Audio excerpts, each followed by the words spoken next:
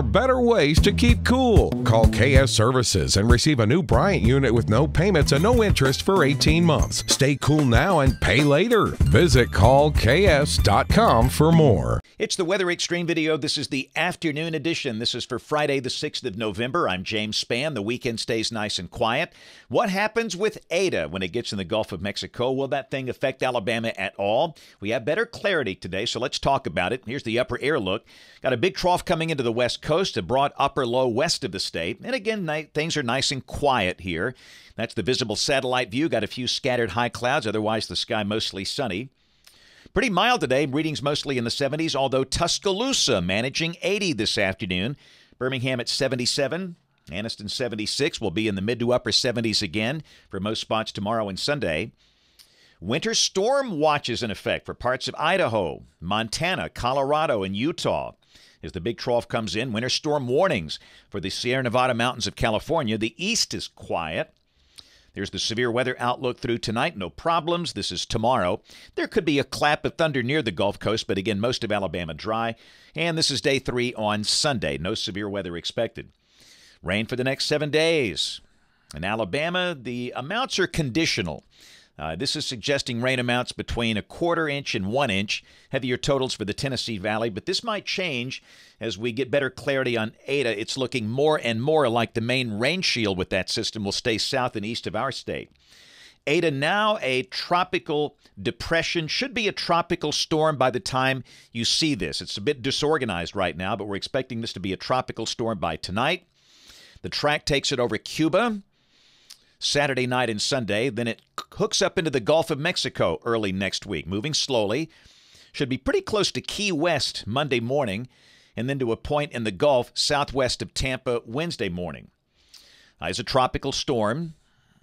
Again, the model's finally getting a little better consensus here.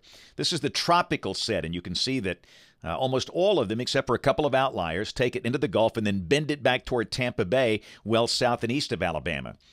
This is the European ensemble. It's a little farther to the west, but most of the members, again, keep the track south and east of our state. So it's beginning to look more and more like Alabama's going to be on the dry side of this one. And the intensity guidance, most models keep it a tropical storm over the next 5 days. Let's go to the GFS. This is the 12Z run, valid tomorrow at 4. Big cold trough in the west, ridge, a big upper high in the east. And for us today will be partly sunny, highs in the mid-70s.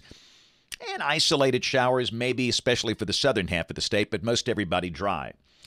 Sunday, once again, mid to upper 70s, partly sunny. This is Monday, the GFS depicting Eta near the southern tip of Florida. We're dry and mild.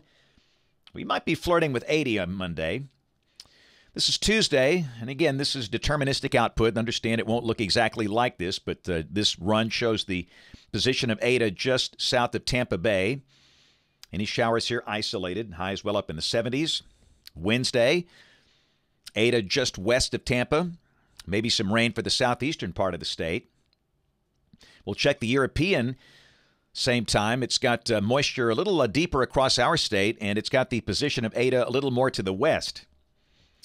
Thursday, back to the GFS. Eta, a broad low that's around Tampa Bay and Fort Myers. And this is not showing much rain here. And this is a week from today, Friday the 13th. Zonal flow, and again, no rain depicted here. However, the European looks different. It's got a broad low that's near Pensacola that would be Eta, and it's coming in here with a pretty good chance of rain. So the European's a little bit of an outlier to the west. I think with a tropical model set and the GFS, we're going to lean toward a drier forecast next week. But again, we'll see how it plays out. There's plenty of time to get more focused on this. We'll go out 10 days, Monday the 16th, troughing to the north, a cold front approaching, and a really cold air mass up north.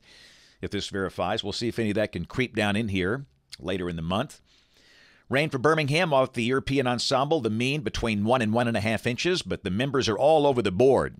As you can see, some of the members with basically nothing, some with 2.5 inches. Highs stay in the 70s for a while, lows in the 60s for the first half of next week, then falling back in the 50s. And hot off the presses, the new CPC outlook. This is for November 14th through the 20th. Same pattern, cold in the west, mild in the east. And if this verifies, temperatures here would be above average. That's it for the Weather Extreme video this afternoon. We'll have notes on the blog. The next video here by 7 o'clock Monday morning. That's my next video. If you can't catch us this evening on ABC 3340 News at 4, 5, 6, and 10 o'clock. Thanks for watching. Have a great weekend, and God bless. Never wait for hot water again with a tankless water heater from Plumbing Experts. Tankless water heaters are easy, convenient, and now more affordable with a no-interest financing for up to 18 months. Stop with the cold showers and wasted water and call Plumbing Experts today.